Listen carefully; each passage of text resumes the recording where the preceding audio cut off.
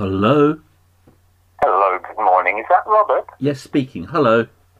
Hello, Hi. hi. My name is Philip. How are you? Yeah, not too bad, thank you. Thank you for getting back to me. Oh, that's a pleasure. I hope I didn't keep you waiting too long. No, that's just, okay. just was caught up doing something else. Yes. Yeah, okay. So you managed to get details on the website, my wife was saying. I've been on the website during the lockdown, jw.org, and I've downloaded Enjoy Life Forever. I've been looking at a couple of chapters of the book. And, yeah, go ahead. Sorry, I don't want to interrupt you. No, sorry, I didn't want to interrupt you either. Yes. So have you? Is it your first time you've looked at Jehovah's Witnesses and the information they provide through the Bible? No. I did look at one of your yellow books, the small yellow book, about 10-15 years ago. I went through that with somebody. Okay, so did you have a study before? Yes. With witnesses? The small yellow book, Enjoy Life. What was it called? Was it, if it's a yellow, is it, what does the Bible really teach? That's it, yes. Yeah. Okay. So, how did you get on with that? Well, we stopped at lesson 4 because I believed in the Trinity, so they said it wasn't for me. Right. There was 2 of them at the start, but I think by lesson 4, I think there was 4 of them. I was ganged up a little bit. Seemed to be an extra person each week. I think it did start off with 2 people, though. I'm looking at Enjoy Life Forever, page 165. It's lesson 39, God's View of Blood. Right. Let me find that. 39, that's section 3. Yes. And why did you find this particular chapter of interest to you? Well, on page 165, it shows blood that's been separated into its constituent parts. They do that in hospitals by spinning the blood at high speed in a centrifuge. So the heavier part of blood, the red blood cells, are at the bottom of the test tube. The lighter stuff, the plasma's at the top, and then you have white blood cells and platelets in the middle. My question is, I found out that since the 1980s, Jehovah's Witnesses are allowed, since the 1980s, there was a relaxation on the blood policy to have blood fractions, which are basically part of blood that's been modified in some way. I mean, red blood cells are basically, a fraction of red blood cells is basically red blood cells because it carries oxygen in the blood, and if you alter it too much, if you were to take all the water out, it would turn into a powder and it would be ineffective. It wouldn't be able to carry red blood cells. So I'm not a scientist, I'm not a doctor, but the fractions are basically those 4 parts of blood, and some of it is modified in some way. I mean, but the red blood cells and the plasma are more or less the same as far as I know. Why are Jehovah's Witnesses not allowed to have whole blood transfusions? But if you split blood into its 4 constituent parts, you can have that. You can have a fraction from red blood cells, fractions from platelets, fractions from white blood cells, and fractions from plasma. It's kind of like saying Christians are not allowed to eat cake. It's a sin to eat a cake. Cake is made up of water, yeast, flour, sugar. I think there's something else as well. Right? And you can't eat cake, but you can eat the constituent parts of cake. Christians can drink water, they can eat yeast, sugar, flour, and these constituent parts of cake. If you have them separately, you're allowed to eat them. But if you mix them together in a bowl and turn it into a cake, you can't have that. It just seems inconsistent to me. Yeah, so you are correct that Jehovah's Witnesses whole blood is obviously something that we don't have. Blood is made up of its four major components, which you've correctly highlighted. And within each of those components, red cells, white cells, platelets, plasma, there are fractions, derivatives from each of those components that are used in medicine. So now when it comes to those fractions for Jehovah's Witnesses, this is where it is a matter of personal choice and conscience. Yes, but my point is that before the 1980s, Jehovah's Witnesses were not permitted to take fractions. If you took a fraction, you would be kicked out, called disfellowshipping. If you took a fraction. There's been some relaxation from various times in the 1980s, and at various times in the 1980s, at different times, all of the four fractions are now permitted. Now, you say it's a conscience matter. In other words, they are permitted. So why can't a Christian have a whole blood transfusion when a whole blood transfusion is exactly the same as having the four fractions of red and white blood cells, fractions from platelets, and fractions from plasma? Those four fractions are the same as whole blood. Was it? I know from what you've mentioned from the 80s and so forth. I'm pretty certain that what was discussed was in respect to the components. I've said that twice. The major components. I've said that. Of blood. I've said that in the 1980s, various fractions of blood, not whole blood, but fractions from blood. So at one time, I've got my notes somewhere else. It would take me a while to look it up. But at various times in the 1980s, at one time, they said, no, fractions from red blood cells are now a conscience matter, meaning you can have them. At a different time, fractions from platelets were allowed in the 1980s. At a different time in the 1980s, they said fractions from white blood cells are now a conscience matter, meaning you can have them. And at different times in the 1980s, they said fractions from plasma are allowed. So what's the difference between a Christian who decides to have those four fractions and somebody who has a whole blood transfusion? There isn't any real significant difference. Because... Well, I think you gave an apt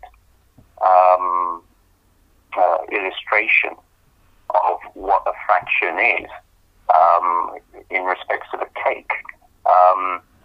You have various ingredients to a cake. Yeah. Certainly, you're not gulping down the whole cake, but there are fractions of it. You might have water or margarine. You might have sugar. You might have flavoring to it. Now, certainly, if the scripture says that we should abstain from blood, we think of the major components of blood: red cells, white cells, platelets, and plasma. Those are the major components of blood. And Jehovah's Witnesses... It constitutes whole blood. Yes, but since the 1980s, Jehovah's Witnesses are permitted to have those four fractions, which are those four fractions together are the same as whole blood. They're not permitted to have those components. Yes, they are. Permitted to have.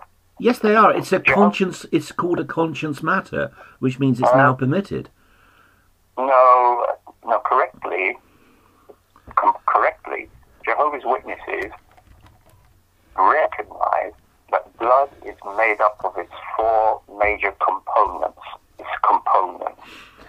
Now, those components individually the medical world has separated it's a fraction, a derivative from either one of those components, and they use it within various aspects of medicine.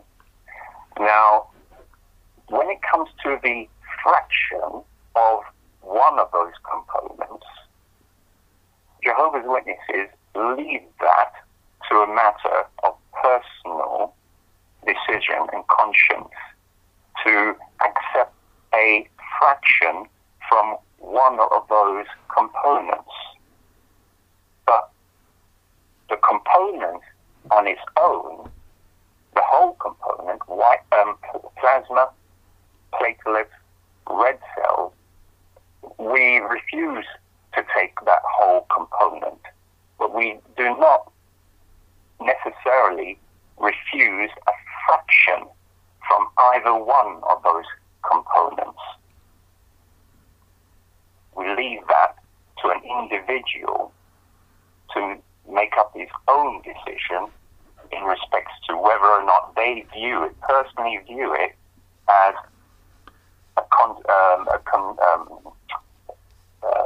going against God's law on blood. Because we're bringing things down to its finite. Yeah? So that's where Jehovah's Witnesses stand on the issue of blood. We will not accept whole blood. We will not accept either one of those four major components. But you do. When it comes to... You do. Since the 1980s, it's a conscience matter, which is double talk or double speak for saying, yeah, it's now permitted. We don't... okay, could I ask a different question about blood, if that's possible? Yeah. On the internet, you can download your book, Shepherd the Flock of God. It's all over the internet, and I downloaded a 2019 edition. And on page 152, talking about people who have accepted blood transfusions, that's section 18.3, subsection 3 on page 152. It says that if someone accepts a blood transfusion and they're not repentant, they're to be disfellowshipped. If they are repentant, they are to have certain privileges removed. And obviously it doesn't mean these privileges are removed for a few hours or a few days. It's talking about removing privileges for a few months, maybe even years. Yes? When I go to the Bible in Leviticus 17 and I see people who have broken God's law on blood by eating blood, or offering the wrong burnt offering or sacrifice, it says they're to be cut off. So a person offers the wrong sacrifice in Leviticus 17:8, I'll just read it. And you shall say to them, whatever man of the house of Israel or of the strangers who sojourn among you, who offers a burnt offering or sacrifice and does not bring it to the door of the tabernacle of meeting to offer it to the Lord. So he offers it in the wrong place or the wrong sacrifice. That man shall be cut off from among his people. Now, verse 10 talks about blood. And whatever man of the house of Israel or of the stranger who sojourns among you, who eats any blood, I will set my face against that person who eats blood, and will cut him off from amongst his people. So again, the person is cut off. Now, in different contexts of the Bible, cut off has a different meaning. It can mean executed in the case of blasphemy. The context for cut off, which is repeated in verse 14, is not execution and not permanent exclusion from Israel. Because if you go, it mentions blood again in verse 14, and in verse 15, the person who breaks the commandment of blood, who has been cut off, is to go outside the camp, have a ritual cleansing bath, cleanse their clothes. They are then to be pronounced clean, and they're to come back into the camp that evening. So the person who was cut off for breaking God's commandment on law, on God's commandment on blood, was only to be cut off for evening. I'll read Leviticus 17 verses 13 to 15. And whatever man of the children of Israel, or of the strangers who sojourn among you, who hunts any animal or bird that may be eaten, he shall pour out its blood and cover it with dust. I'd like to point out that Jehovah's Witnesses don't do that. You're not kosher. Jews, Orthodox Jews, are kosher. Muslims are halal. They drain the blood from the body. But as far as I know, Jehovah's Witnesses buy the same meat that everyone buys from Tesco's or Sainsbury's or the Co-op. You don't buy halal or kosher meat. You buy meat that's got more blood in it because it hasn't been drained the kosher way. Verse 14, Leviticus chapter 17, verse 14.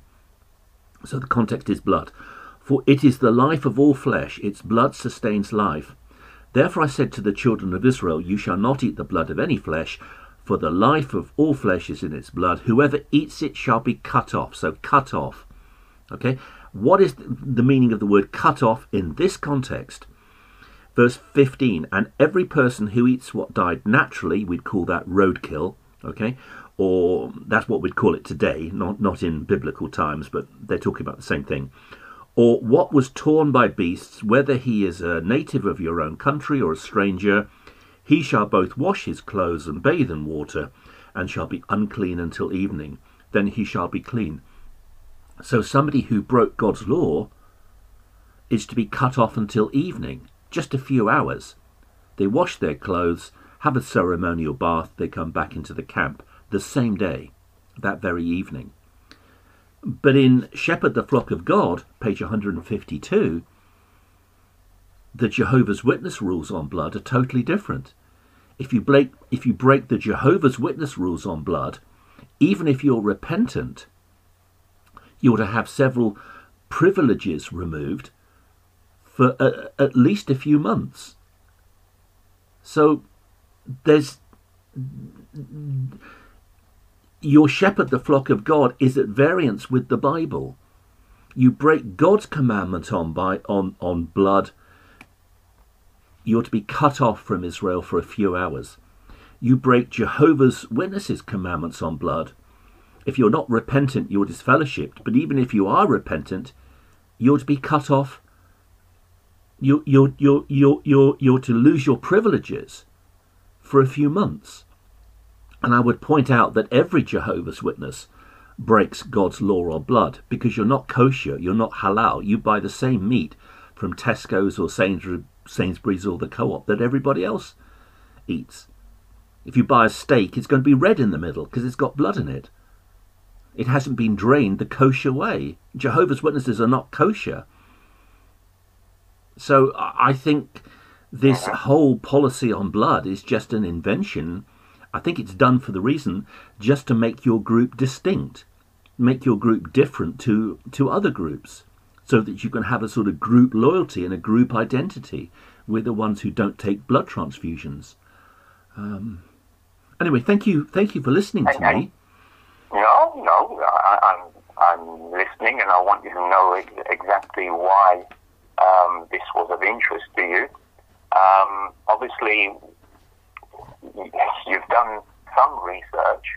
Have you? I mean, were you one of Jehovah's Witnesses before? No, of course not. I've never been a Jehovah's Witness, but I was an evangelical Christian.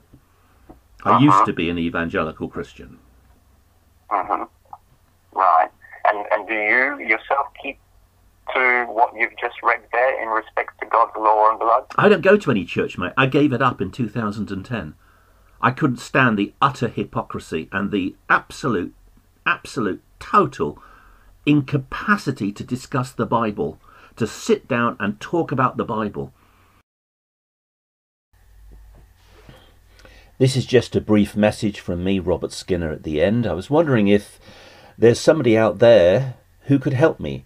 I am finding this work of making these videos all on my own really too difficult for me and too stressful, and I do need to stop. Besides which, at over 1,300 videos, I reckon I've probably covered about between 2/3 and 3/4, at least 2/3 to 3/4 of all of the Kingdom halls here in the UK.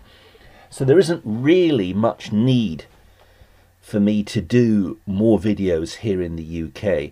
Besides which, you don't get to see the work I do before I speak to these Jehovah's Witnesses, and that is that I phone up endless kingdom halls, and I'm told over and over again, oh yes, we know you, you're Robert Skinner, not speaking to you, goodbye, phone goes down. So really, what I'm saying is my work here in the UK is coming to an end.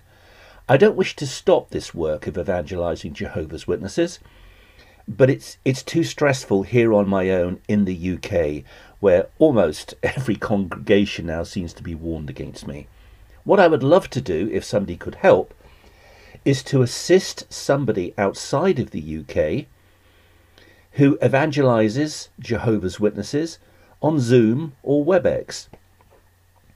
All you have to do is go to jw.org, go to find a meeting, and then you will find congregations of Jehovah's Witnesses with the telephone numbers in your country, which I hope will be either New Zealand, Australia, Canada, or the USA.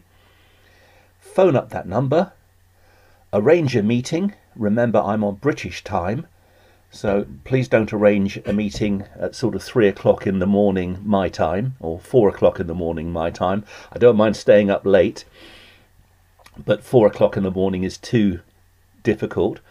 So arrange a meeting with a Jehovah's Witness. Say we'll meet on Zoom, and can I invite a friend to come along? And I'd love to take part, but assisting somebody else. I think that's what I can offer from now on. I'd like to be there as somebody who just helps other people to evangelize, and I'm the number 2 person. I'm there more in the background and let somebody else go into the foreground. So if anyone's interested, get back to me. You can find my email address in the About section of Christian Comedy Channel 2, but it's thebaj2@yahoo.co.uk. Couldn't even say it properly. I'll put it at the bottom of the screen. Thank you very much.